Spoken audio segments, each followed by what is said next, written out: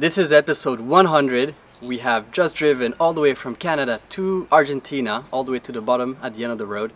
And we are now preparing the Albatross, our Defender, for the next shipment to Australia. We are Nick and Mathilde, and in 2022 we left everything behind to travel the world with our Land Rover Defender. Europe, the Americas, Australia, Asia and Africa. We want to see it all. This is day 639 and we're in Buenos Aires, Argentina. Welcome to the Next Meridian expedition. We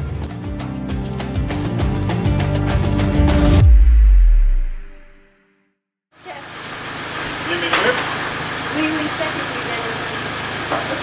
Okay. You good? So actually we can move forward a bit.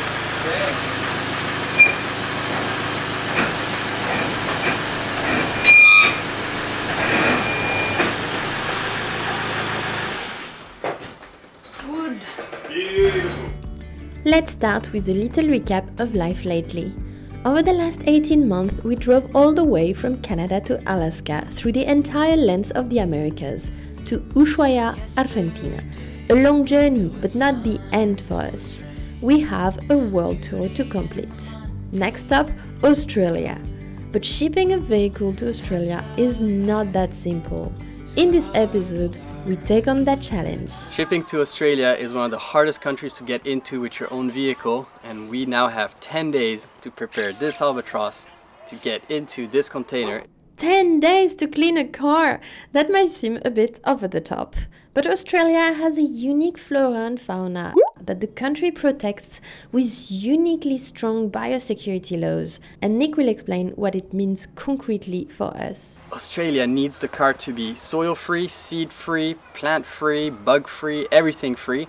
This car has been traveling from Canada to Argentina through off-roads, dust, mud piles, rivers, deserts, very high mountain peaks. I mean, it's gone through everything. So there is probably sand from 2 years ago still somewhere in one of the corners. Why is it scary? Because if there's anything that they find at the customs in Australia, because they're going to go through it very thoroughly, well then they put it into quarantine and then they're going to clean it, but you don't know when they're going to clean it, and each day has a storage fee and it can get very expensive very quickly.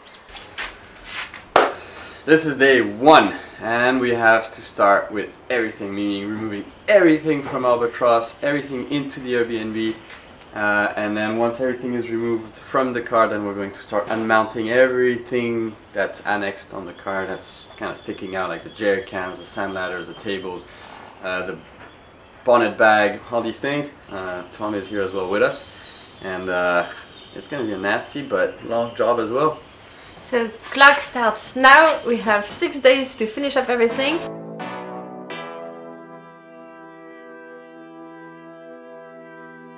Pulling out the seats.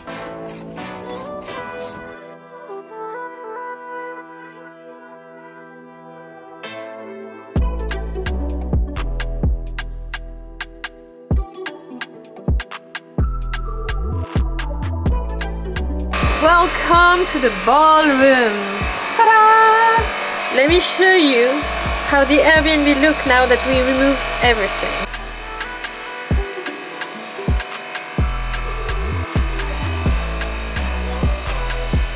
Some furniture of Jerry, our bed, our table, another piece of furniture of Jerry, our fridge, Albo furnitures, and then it gets worse. In the bedroom we have another huge piece of furniture of Jerry, Albatross seat, and just chaos.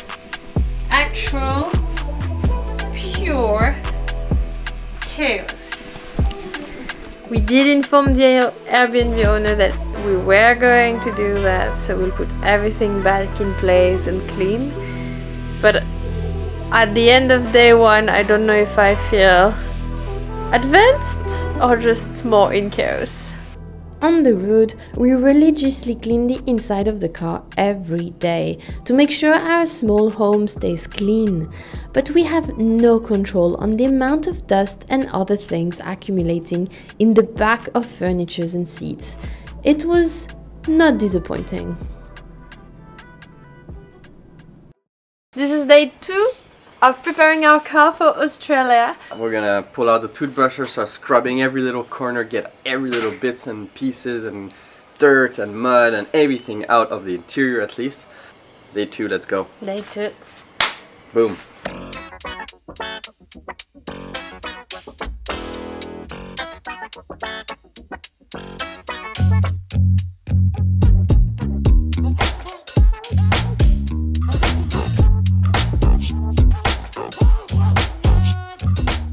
Shampooing all of this, so the speakers, all that, the vents, everything under here, all under there, all of this with just the toothbrush, like that. Even cleaning under the stereos, so we remove the stereo system and we're just getting all the dust out, and you can see Deserved it. deserved it. Hey, what's your tea here? Looks good. Yeah, black tea. That is the kind of bad stuff we can't have in the car for the shipment. Talk about finding a needle in a haystack.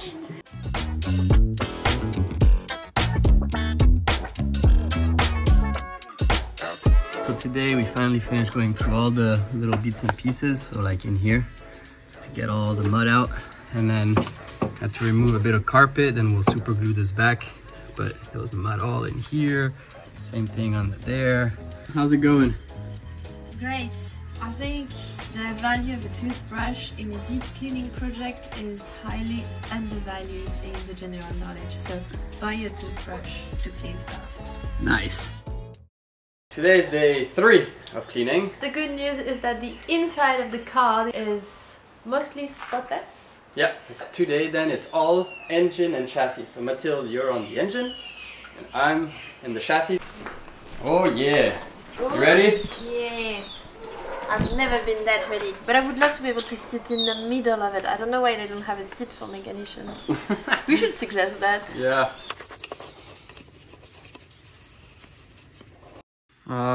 Poor albatross. Everything is coming off.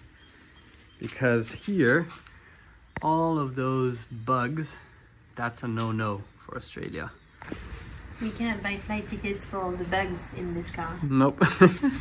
Toothpick, radiator, and a lot of time.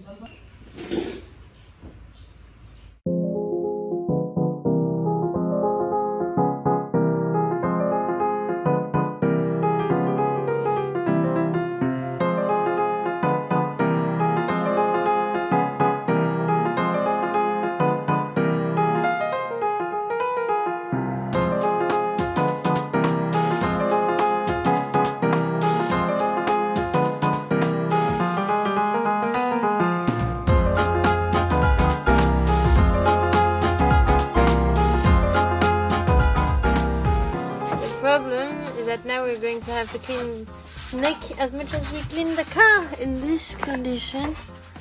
Shoot.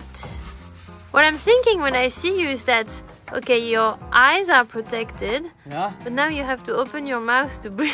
Yeah. And this thing is full of fog, so I can't see anything. Hey Mathilde, where are you? I'm here. Oh God. Nope, not in here. Maybe in here. Oh, found you, saw your hand. Show me your hand again. There you are. Hello. Are you one with mud now? I'm one with mud and I'm one with elbow now. We have the kiwi. So that is true, the rumor is true. People in New Zealand walk upside down. Yeah, it's the only way. Oh and man. Mary is getting there. It doesn't seem to be when you get under here. No, it's not visible, but it will be. Day 4 and 5 were just a succession of miserable cleaning sessions, leaving a shining chassis, but our hands swollen and hurt. And I introduce you Ushuaia. It's the cat of the landlord of this house that decided to enjoy the time with us during the past 4 days.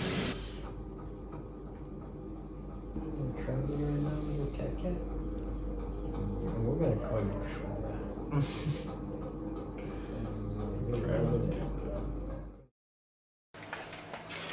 Today is day 6. In 10 minutes we finished the engine. top and bottom. That's awesome. Then we put all the shelves back into Albatross, and we probably start cleaning the battery compartment and do a tire rotation and change the rear brake pads. So normally all of this happens today, fingers crossed. Day 6 felt like progress as we could finally start putting back furniture. But that's also when you realize that while the car is impeccable, everything going back in should be too. And with that realization came another full day of work, as we also learned that Australian customs had specific requirements for all of our equipment. Nick will explain a bit more what this is about. Now Albatross doesn't look like it normally does. It's super messy and everything is empty.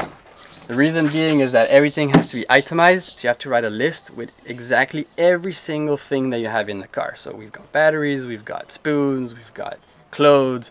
Anything that you can think about that is in this car has to be written on a piece of paper and properly labeled on one of the boxes.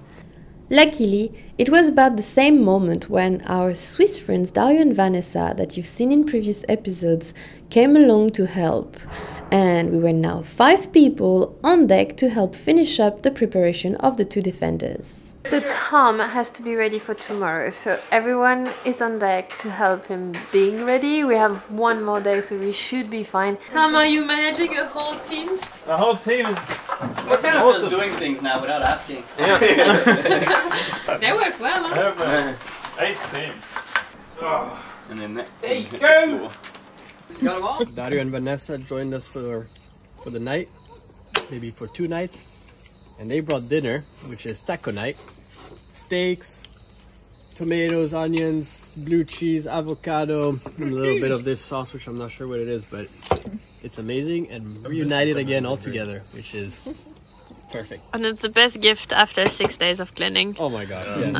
So good. And Cheers, 5 days everybody. of driving. Oh, man. Taco cheers! Yeah. Taco cheers! Taco cheers! Taco cheers!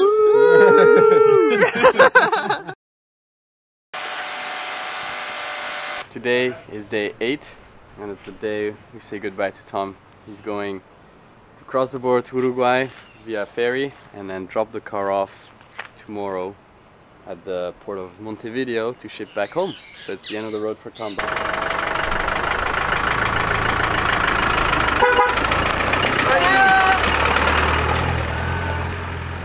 1 out of this continent. 2 left. 2 left. We're next and then you guys. Nick is reinstalling everything inside and it starts looking like Albo again. Yeah, overlanding Albo. Oh, wow. Looking good.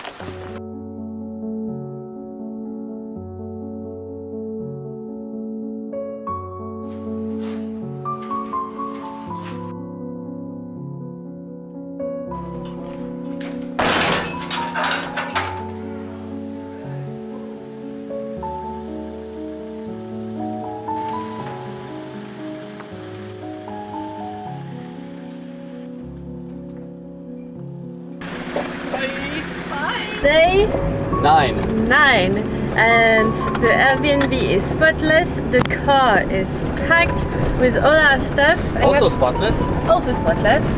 What's on the program today?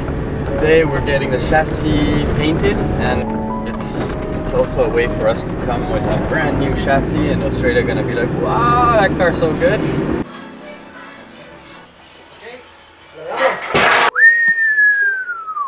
That is a brand new repainted chassis. Why did we paint the chassis? That's because in Argentina it's actually really well priced for doing such a job, but secondly also it gives off a brand new vehicle, and it might show the customs that we really put a lot of effort, and they might just turn an eye and be like, okay, I'll let this car pass. The chassis paint is done and it looks absolutely gorgeous. Look.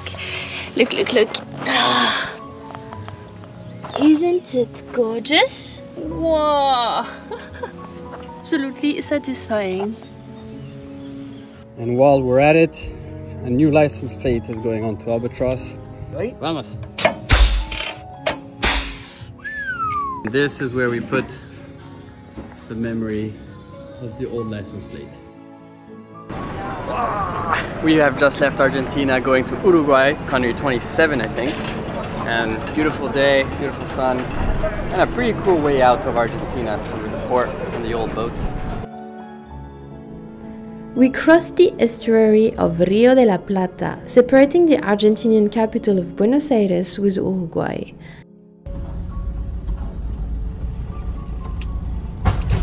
Welcome to Uruguay! Uruguay! There, we were hosted by the very kind and generous Federico, who invited us to his place and stored albatross in one of his containers as we waited a loading time at the port.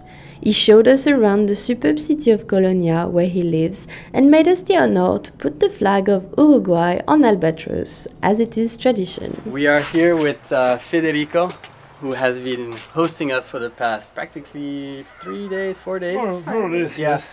An amazing Federico also has a container which we've been able to put the albatross in. And you are a sailor, used to be sailing a lot, racing and everything. Yes, I love the sea, but I also love four-wheel driving. Yeah. And I admire people as you that takes such an adventure. Thank you very much. And you've done a loop of the US with a Jeep already, right? Yes. It's a great honor that Matilda and Nick are giving me, and responsibility also. Also, yeah. Very much. Amazing. Thank you. Thank you. Yeah.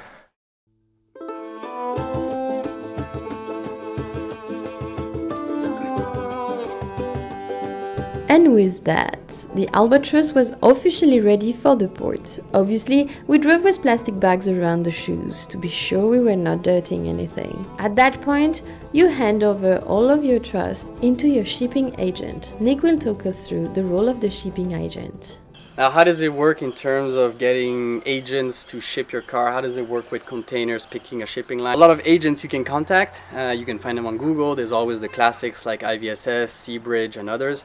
Usually you contact multiple of them, get a quote, try to see who's got the best offer, who is the most professional, that really knows how shipping works, that has the best answers for you, and usually go with them. From Uruguay to Australia, the Uruguay part, there's an agent that manages this part, and you pay him for the management of your vehicle into the container and loading onto the ship and the ship fee.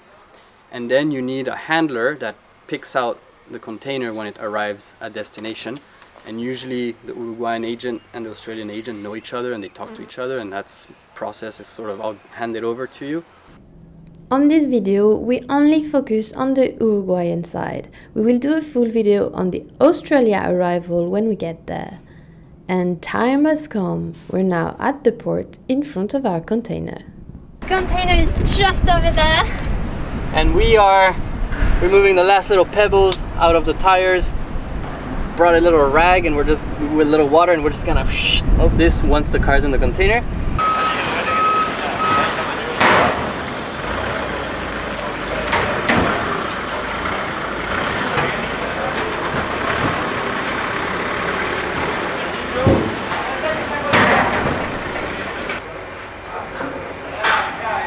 The car has been tied up in the front and the back, and now Nick is disconnecting the batteries. It's a bit narrow, but it works. Next up, the anti-humidity things. We got a bunch, and we're going to put them all around. That's because 45 days at sea or more, we'll be getting tons of mold, and so hopefully that way albatross will stay clean. That's the end, locked. God, it's done. And we're sweating. It's really warm. Goodbye, elbow.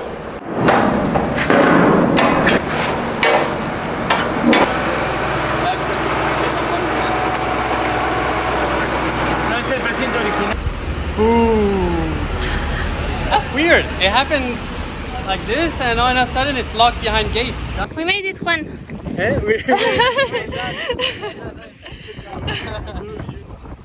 Okay, so in very short, what you need to do a few months before you ship, contact different agent brokers, get quotes. Pick the one that has the best price and the one that seems most professional. Ask them everything you need to do before shipment. Mostly they'll tell you it needs to be kind of clean. Australia needs to be very clean, crazy clean. Once you have that information, they'll make you fill out paperwork and make you pay a prepayment. That depends where you're shipping. In our case, there was a prepayment. So you bring your vehicle to the ship, you make sure that everything is sort of clean, and then you put it on the boat, you leave the keys behind, goodbye. Then there's an app called Marine Tracker, ship tracking, which you can follow your vessel so that you can keep looking at it like, oh cool, it's getting to destination. Once you have a destination, you will be handed over to your other agent, which will be given to you by the first agent which you shipped with normally, and then he will make you fill out more paperwork. Oh, that's kind of the whole process. And the hardest part would be the cleaning and getting the right agent and understanding all the paperwork. But honestly, it's not that difficult. You can do it. Now, surely I missed out some topics. If you are interested or you have questions, just leave them in the comment section below or send us a message on Instagram. We'll be happy to help. And you will see us next week in Brazil as we take time off after 10 days of getting blisters and swollen fingers from all the cleaning. And we'll just be enjoying some Brazilian time, the Rio Carnival, before going home. So see you next week in Brazil, and see you in Australia, and hopefully you make it without any problems. Fingers crossed, Albatross will be clean enough. Boom! Albatross has been left in the container. He's gone! Australia next stop! Gone! At least it's a whole weight of stress that just gone. And now we just have to wait a month and a half until Albatross reaches Perth. Yeah, and in the meantime, we're gone. We're gone. Peace! Mission accomplished. You can find the full details on our shipment to Australia on our Patreon, the costs, the Australian customs, and what to expect. There is also a link to follow our container all the way there. On Patreon, there's also a lot of details on all types of topics, where we give you the answers on a wide range of overlanding subjects. Go check it out! And in the meantime, until next week in Brazil, take care! This. I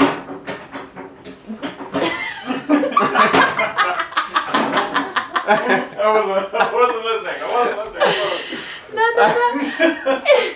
It's because your jerry can was like dong dong dong. Oh shit. Yeah, that's alright. So I was like about to start. I was like, there's a lot of noise here. Don't get carried away, guys. We are carried away.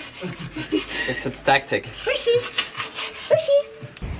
The best part of the access of the port is that they give you those badges. They take a picture at the entry, but I don't really know how they're supposed to recognize me with this picture. Not too bad, but a bit blurry, no?